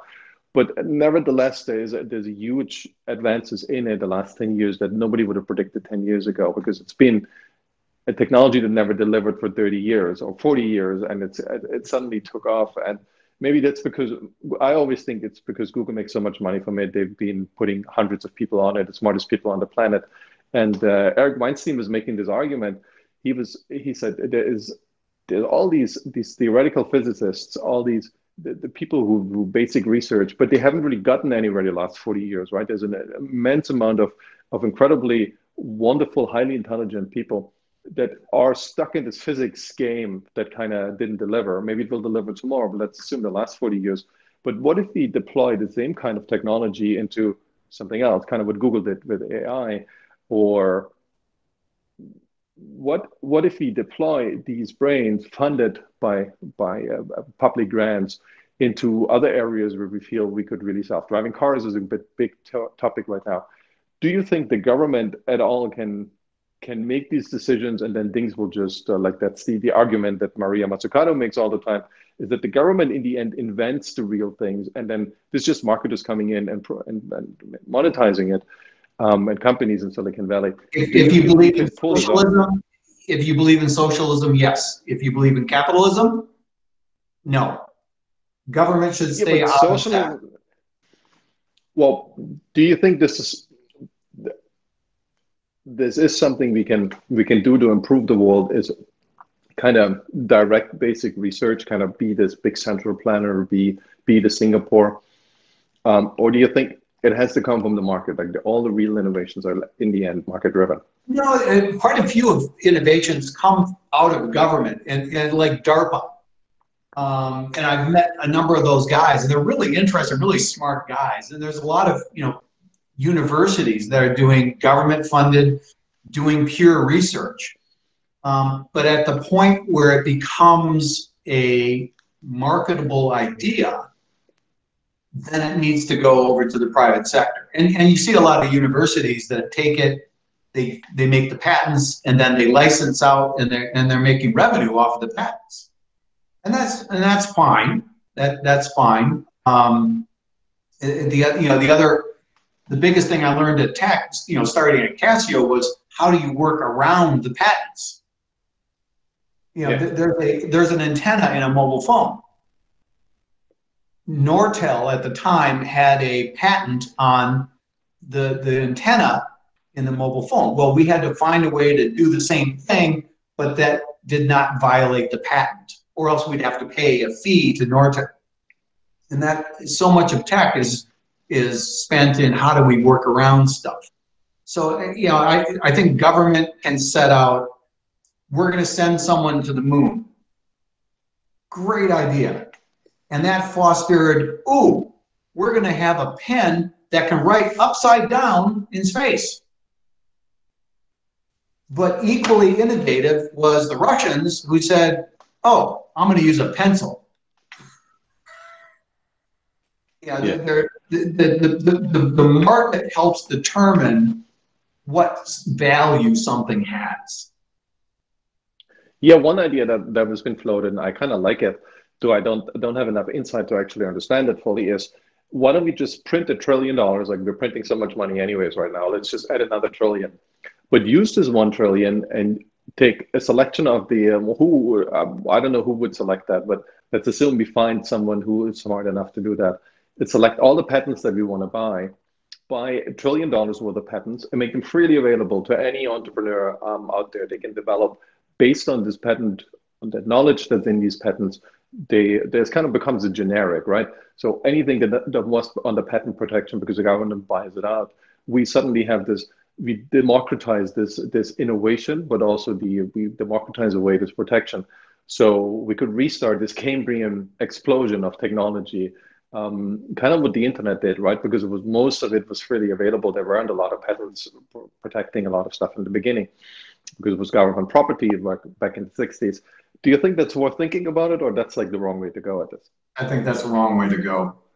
Okay. You're not going to get much out of that. And then you run into the whole, okay, who's going to determine that? What is their criteria? And, you know, I'm putting money into the system. I don't want you using my money for that. So it's taxpayer money, right? Or it's basically what we do with the Fed. We inflate our currency, and a lot of foreign exchange. We pay for it, but Chinese pay for that too. That's how we can make them pay for COVID, so to speak, because we just inflate the value of the dollars. The money has to be repaid at some point, and I think that is a very, very, very slippery slope. It is, but I think we're 90% there, right? That's kind of every president comes up with more trillions to print. I think I don't know who the next president will be, but there's going to be more money printing than now, I feel. There will come a day to pay the piper, and the opposite is, the government is for example licensing wireless spectrum. It just made another, was it 50 billion off of licensing some of the spectrum, which will be for later use of 5G and more likely 6G. And it constantly does this because the air is a public right of way, and therefore that's why the federal communication radio stations can operate for free. However, to have a license in a given specific frequency, you have to pay a license for it. And so the government's trying to take money in. I don't see how that's going to be a money winner, and I don't see how you could manage that. It just seems like that would be fraught with all kinds of. It's kind of like the COVID giveaway. Going like PPP loans. Yeah. That as investigative journalists get into that, that's going to stink to high heaven. And what we are talking about 20, 30 years out. I mean, that's already true for PPP loans and airline loans and all these things in my mind. I don't know if we should do them, but now that we are into this idea of just accumulating debt like crazy, maybe this is a good way, the most useful way if you have to go down this route. Let's put it this way. Yeah, I think there are much better ways that you could use the money. And rather than, most patents, first off, you got to get somebody who's going to sell it. And then, it's kind of like when I wanted to put up a tower in Afghanistan. And I come to you and say, hey, can I put a tower on your building? I'll give you $100. and you go to your neighbor and say, hey, this Bennet guy's giving out money to put a tower up there. And I come to you, the next guy and say, hey, I'd like to put a tower. I say, okay, I want $500. And then it's $1,000. And by the end of the time, it was getting to be $1 million to put up a stupid antenna on somebody's building. It doesn't work very well. Yeah. So capitalism is broken. That's what you're saying. Well, yeah, and it's a system that is too unable to control, and I think those controls make that fraught with you've just wasted $1 trillion. Yeah. And what's the expertise of the people who want to take this and do something with it? And then what basis? Right? What basis? Yeah, what basis and criteria? Yeah, and why you and not you and not him? Yeah, I mean, you can make that argument very well to say why, if that patent is so valuable that the public needs access, why didn't someone come around and create value out of this? Because the public is able to give anyone they want money. It's kind of like climate change and lots of those big public ideas. If they're so important to people, and you could say, well, people are small-minded, they don't realize that, but eventually they will become very, very important. Why don't they create and donate to it? I mean, they do, but why isn't that the money that we primarily use for it? So it's kind of a similar discussion.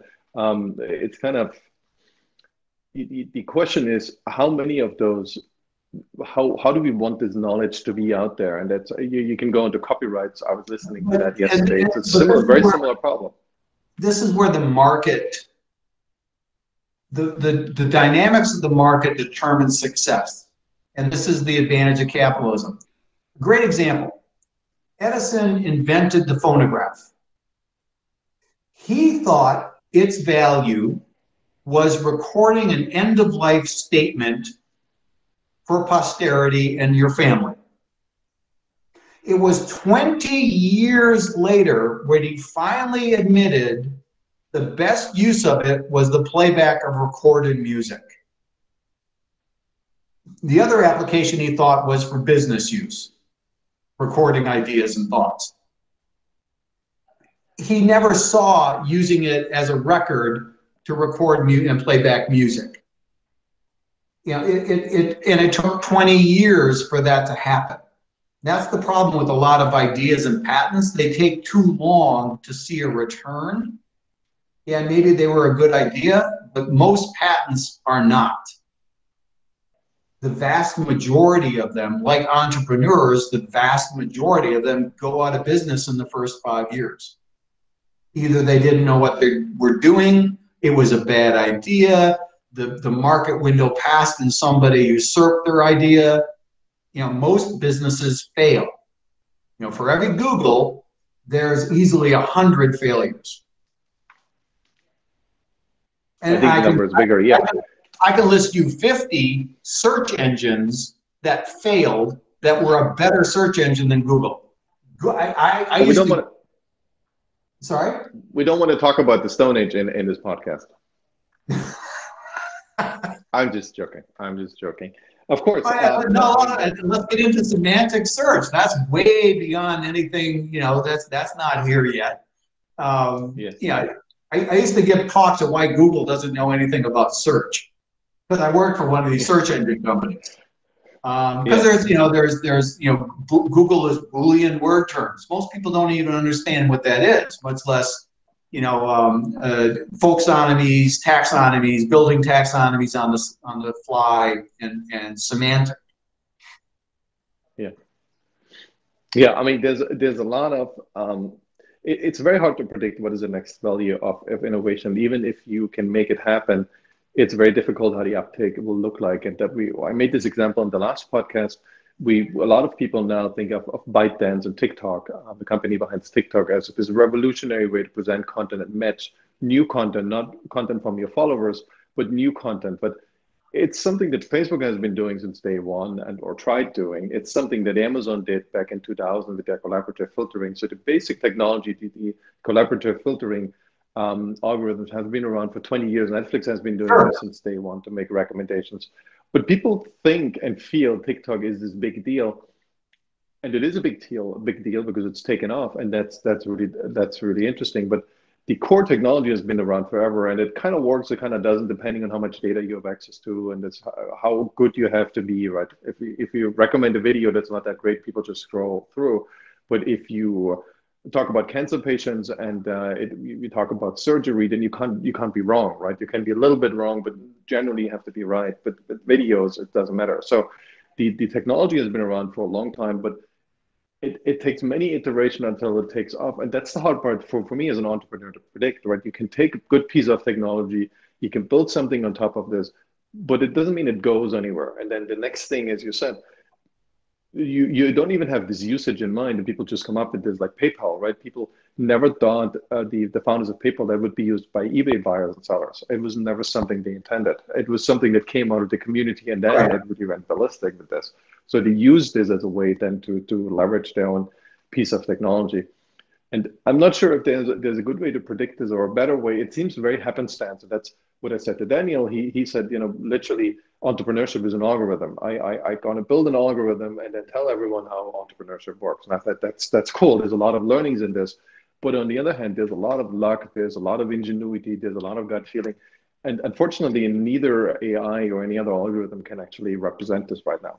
Maybe it will in 50 years, but that's difficult right now. No, and I don't think so, because again, I've made my entire career on it's kind of like the Peter Drucker business school, which is you want to shoot for where the puck is going. You follow the trends. Well, if any schmuck who understands that can do that, then everybody understands where it's going. The trick is to think 2 or 3 or 4 steps ahead of that, or the consequence of that, or what's adjacent to that.